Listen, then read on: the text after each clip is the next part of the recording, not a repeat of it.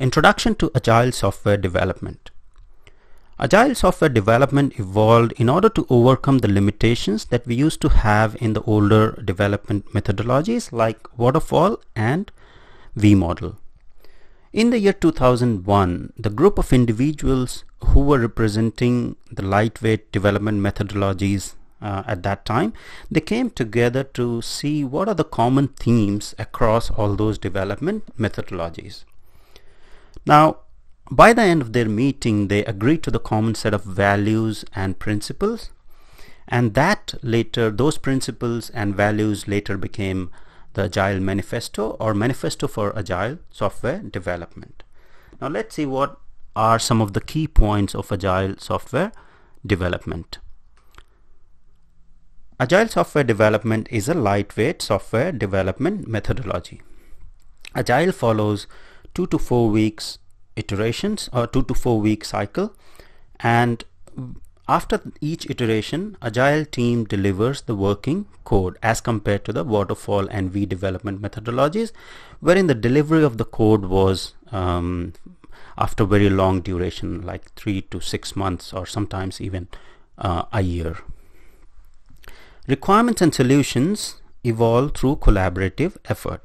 So in Agile, the requirement and solution evolved by the collaborative effort of the whole team, as compared to waterfall development methodology, wherein there was a dedicated team working on the requirement, dedicated team working on the design, and then development test. So they were all different teams working on only a specific set of tasks.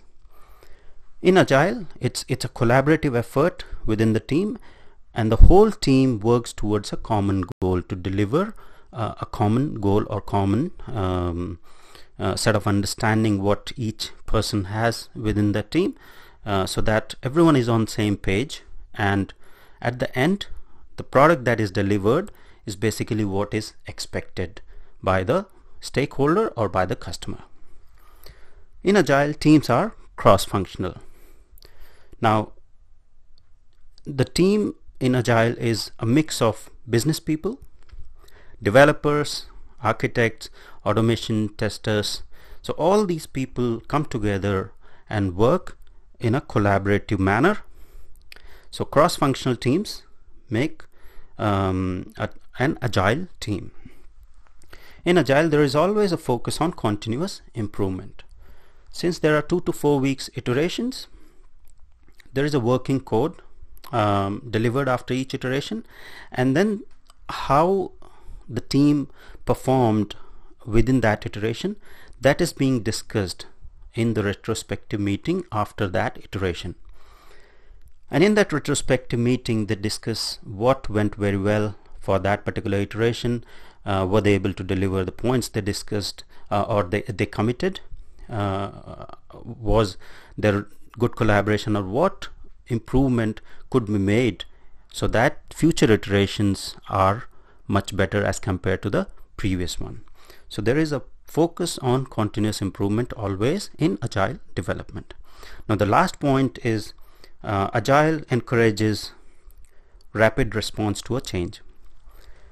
Since there is a working code or working software showcased after each iteration, now the stakeholders and the team who is watching the demo, or then they are seeing the working code, they provide their feedback. What is working pretty well and what is, like as per the expectation. If there isn't something which is not as per the expectation, those feedback are recorded, prioritized, and then the team can work on those changes in future iterations. So Agile encourages rapid response to change as well. So these are some of the key points of Agile software development methodology.